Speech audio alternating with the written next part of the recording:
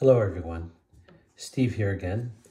I'm back with a quick follow-up to my previous video where I took Steve Blass's 1973 payoff pitch card and built a spreadsheet to do a simulation of his card playing against the 1972 Rick Monday batting card.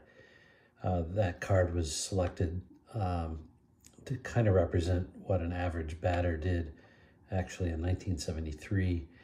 And I wanted to see how Steve Blass's results would turn out against that generic hitter card. And so I did a series of 1,000 iterations or simulations, I guess I would say, of that matchup. And what I concluded at that time in that video is that for some reason,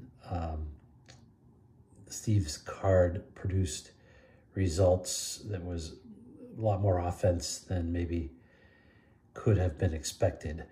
Steve Blass's batting average against in 1973 was somewhere around 313, I believe, and his ERA was just under 10.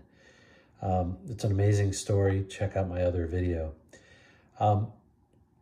What I realized in the last couple days since I built that spreadsheet, I was doing some analysis of the Sports Illustrated game and a matchup of Jim Palmer versus a generic card of the league average.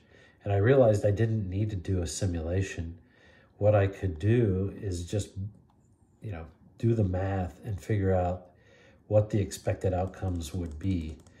Now, just for illustration, it won't change the answer, but just for illustration, I said, well, what if Steve Blass faced Rick Monday 1,000 times?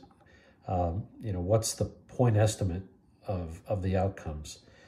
And so taking into account rounding, this is how it all works out. It came out to 1,001 plate appearances, but if I would do it again, it might come out to exactly 1,000. And what it proved, if you will, is that the batting average against was a little higher than you would expect.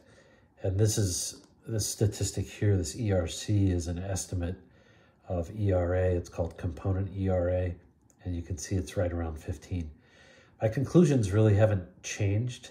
As I said in my other video, if I go up here to Steve's card and change one of his patient outcomes to a tough outcome, then what you find is the batting average comes out to just around 300, so not too far off, and the ERA comes out to the low 9s. So again, doesn't prove really much anything. I think Steve's card is such an outlier given how he lost all control that year after being at the peak of his career.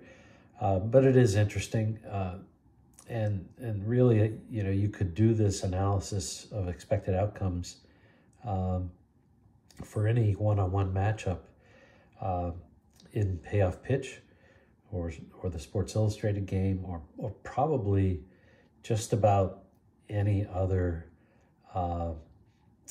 baseball sim. I don't want to extend this much longer than it needs to be, but if you have comments, they're always appreciated. Of course, likes and subscribes are fine too. I may not do a lot more about payoff pitch. I think I've analyzed it to the extent I want, but if you haven't seen my other videos on payoff pitch, check them out. And again, feedback is welcome. Thanks.